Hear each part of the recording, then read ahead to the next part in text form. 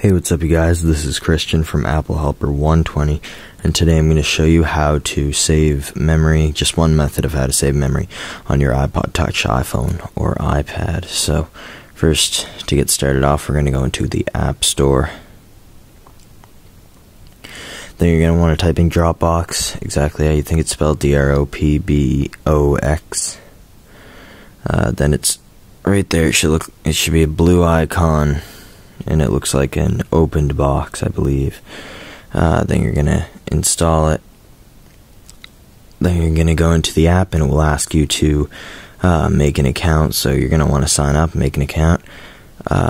Then what the app actually does is it stores all your photos and videos from your Photos app onto this app, so you can just delete them from your photos, and they'll just be stored in here.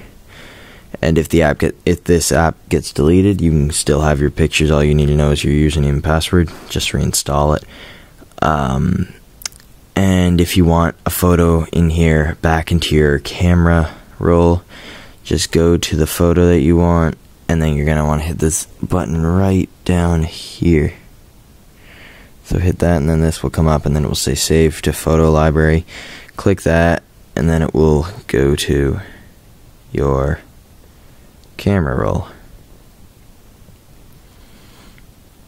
So yeah, it's very easy to use.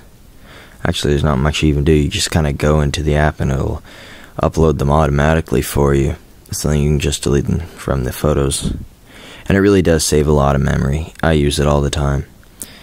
That's all I have to say. Thank you for watching. Please comment, like, and subscribe.